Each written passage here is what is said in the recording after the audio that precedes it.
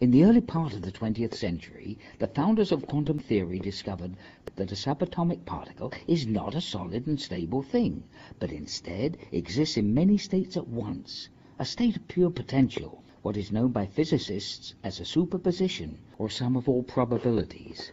Only when measured by the consciousness of an observer do these probable states collapse into a single event as a wave or a particle.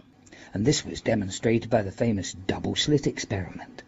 But what happened to the other probabilities that weren't experienced? Physicist Hugh Everett proposed that instead multiple worlds are generated, in which all probabilities are experienced. It was a controversial theory. If true, this means that human consciousness also creates quantum entities of probabilistic potential. In recent years, mainstream quantum science has accepted the theory of infinite probable realities as valid. Recently, physicists Stephen Hawking and Thomas Hertog have proposed a radical new approach which suggests the universe did not have just one unique beginning in history, but a multitude of different ones, and that it has experienced them all simultaneously. This video explores the implications of simultaneous time, probabilities, and the influence of conscious intentions to change the experience of reality, both personally and collectively. A characteristic of humans is that we are only aware of our three-dimensional existence, one point of time at a time, which we experience as the present. We know we were at a different point a moment ago because we remember being there. Yet where did that moment go? It no longer exists except as a memory of the past. Although the nature of a single past is clear, the future is more complex. At any moment we can choose between different action. For example, we could choose to go out for coffee, go for a walk, or stay at home. At the moment of the present now, these courses of action exist as probable events, A, B, or C, until a choice is made, and then only one is experienced. As we move ahead through time, we continue to make choices in probable futures, each of which would become unique experiences. However, if there are parallel realities, all these probable future events that we choose not to experience would also exist, but beyond our awareness. And this leads to the question that if probable events exist, who is the person that experiences them? According to Everett's theory, for every future there would be alternate probable realities in which another version of the self, or probable self, experienced the events not chosen by us. In this scenario, the reality experienced by the probable self would appear to be the only real version, and we would be the probable self when viewed from that perspective. Building on this idea, if future probabilities expand out from this present moment, then the same would be true for all past moments. The range of probable events would therefore form a vast web or plane of probabilities, a new dimension, the fifth dimension, or spacious present.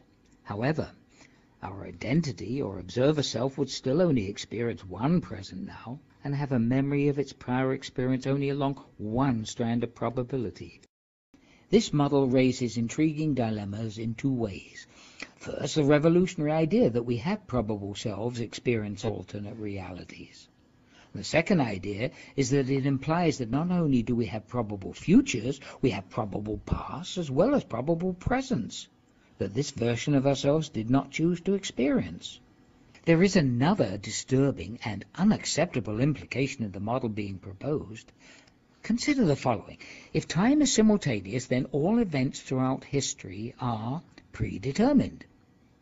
In this model, a perpetual self or selves march through a time-space series of states just to give the illusion of change. What about the consequences of free will? Can the model be expanded to reflect the impact of free will? Let's try this out.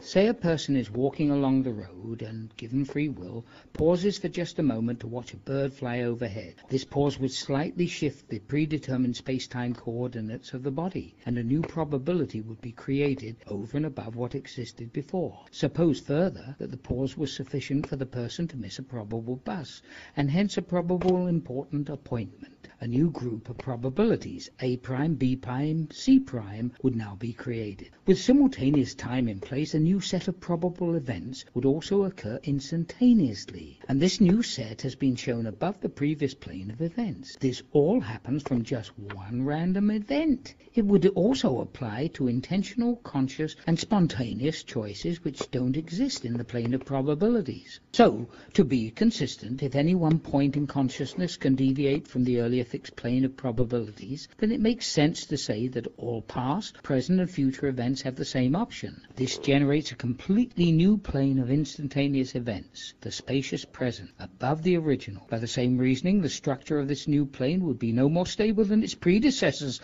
and shortly it too would generate another plane of reality above the one before, and then another, and then another. Stephen Hawking and Hertog suggest in their article that reality is like a projection of billions of movies played on top of one another. So to complete the sixth dimension, a vertical scale is added, value fulfillment, to reflect this idea of reality as a cube with the top surface dynamically continuing to grow in a new dimension of increasing experience, a sixth dimension of reality. This suggests that not only do we have access to those past and future probable worlds, we can change the present by conscious intention. The anecdotal evidence of spontaneous healing by prayer, meditation, or powerful visualization is compelling. The probability model provides an interesting explanation of how this is happening. Suppose a person is moving into a probable illness, for whatever reason, and following this thread, the illness develops to a point requiring medical intervention to head off disaster. This is one alternative. Suppose instead that the person intensely focuses on an alternate probability in which the illness never starts. This generates a future of no illness. Now, let's get practical. Greg Braden, a spiritual visionary, provides a perfect example of this phenomenon in a video in which a patient in a Beijing medicine-less hospital is healed of a 3-inch diameter bladder cancer, and it's captured on video. I'll let Greg's own narrative give truth to this incredible story. So in the video documentation, the film shows a woman lying on in a hospital room. She's fully awake, she's fully conscious, she believes in the process that's about to happen. Before her, there is an ultrasound technician who is running an ultrasound wand over her lower abdomen that we can see on a split-screen television. And on the left-hand side of the screen, they do a snapshot, a freeze frame of an instant in time for reference, so we can see what her condition looked like in that instant in time. On the right-hand side of the screen, we are able to watch real time as 3 practitioners stand behind her, working with the energy in her body and with the feelings in their bodies. And what they do is they begin to chant a word that to them they've agreed upon, that reinforces the feeling within them that she's already healed. The chant essentially says already healed, already done. And as they begin to have this feeling and to say these words among themselves, on the computer screen, on the television screen, we can watch in real time this cancerous tumor as it disappears in less than 3 minutes real time. It's not like... Wow, a tumor gone in 3 minutes. What a powerful demonstration of individual healing by intentional focus moving laterally across the timeline. What if this can be applied to society as a whole? For at the present time, humanity's experience is instability, discord, and widespread fear. Now is the opportunity. If a large enough group use collective prayer or meditation to focus on an alternate probability, we may be able to create a reality of cooperation and peace. Many organizations are